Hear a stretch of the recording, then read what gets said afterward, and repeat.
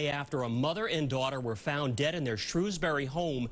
Investigators are still withholding the name of the 12-year-old girl, but they are naming the mom as 49-year-old Jihyun Lee. Beyond that, police are still saying nothing about the circumstances that unfolded at 18 Ladyslipper Drive. The woman's husband and son were both home at the time a 911 call was made, but investigators say neither one is a suspect.